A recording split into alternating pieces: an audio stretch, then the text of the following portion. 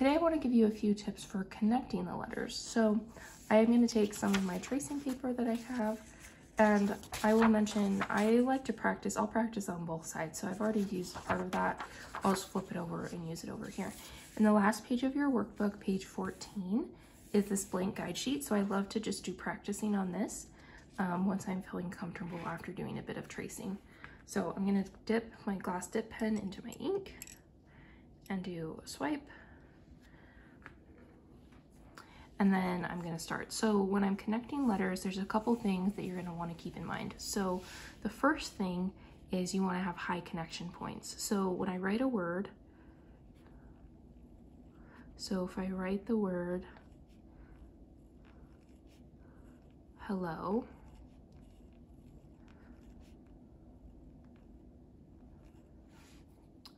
almost all of my letters I ended up here at the waistline. And so that means it's connecting to the next letter here. So E is connecting with the L here. And this L is connecting with the L there. This L is connecting with the O. And what it does is it creates these little pockets of negative space that makes it easier to read. If I didn't do that, so say I did the same word, but did it a little bit, I didn't have the high connection points, my paper in the right spot. So if I still do the same letter or do hello, but I decide I'm just going to end it here. I'm not going to finish off the rest of that stroke. That one I did the right way out of habit.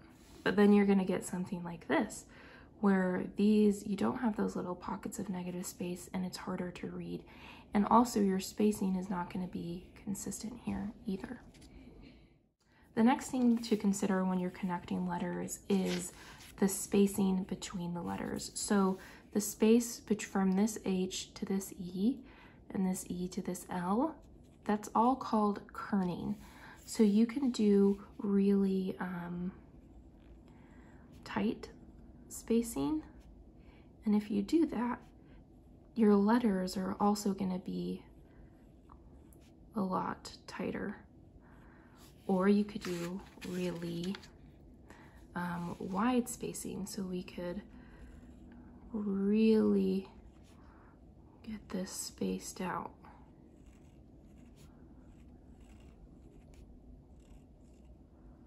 So you can see the space in here is much wider than it is here, and this is more like a standard spacing. So none of these are right or wrong, but you just want to try to be consistent. So if you're going to do tight spacing, do it on your whole word or your whole composition, or if you're going to do really wide spacing, do it on your whole word or composition.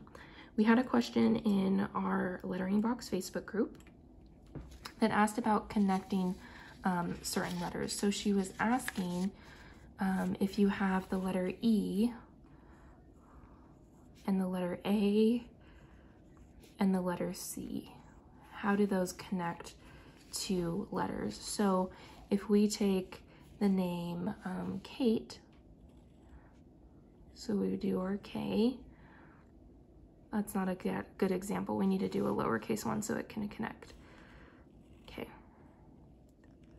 So here's this, and then we're going to connect with our A. So I'm still going to finish up here at the waistline. And how I know where to start my A is all of my letters are going to have pretty consistent spacing. And so sometimes this can happen where you miss a little bit. And with E, I'm going to end a little bit early because that's right where the loop will start. Then it will go up. So sometimes with this one, if you go T and go all the way up and then you go to E, you'll get this situation happening where it extended. So with this one, I'll end it a little sooner, so then I can just go into the loop of my E, and that's gonna look a lot better. So for the A, every letter, you can see there's my letter A is that wide, and then the spacing from my A to my T is that wide. So you can see that all of these are pretty consistent in their width. So that's how I know where I'm gonna place my A, because I know from here to here is this space. So I'm gonna start my A the same distance apart. So if I were to draw it again, here's my letter K. So if I know this is how wide my K is, I can go that same distance out here, and I know right about here is where I'm going to start my A. Except now that's really humongous because I wasn't watching my guidelines. But that's the general concept. But it does just take a bit of practice. C is the same, where you're just going to have to, you're starting on, I'm trying to think of a word that has C in it. If we did Jack,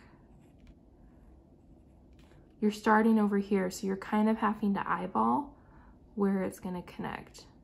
And so some of that is practice and just takes a little bit of time. But also you can just pay attention to the spacing and it should line up pretty well. So please let me know if you have any questions about connecting letters or specific letter connections, because once you get into it, there are some letters that are harder to figure out how they actually connect. The other question that this member had was with capital letters. So generally speaking, if you have a capital letter, so if we're doing Kate, the capital letter does not connect to the lowercase letters. So what you're going to do is you're just going to slide all the lowercase letters close to this one. So it doesn't matter what the letter is. So even if we had an S,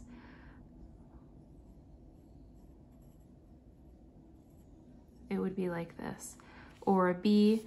And sometimes you can connect it. I'll do it often with B, with my name. I'll go B, and then I'll go right in that to that E, and that's fine.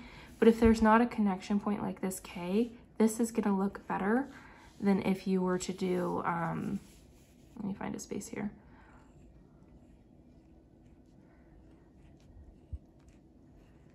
This situation. So this is gonna look better because it's gonna make your capital a little bit bigger and tighter together, versus this one doesn't look quite as good. So those are just a few tips. Please let me know if you have any questions.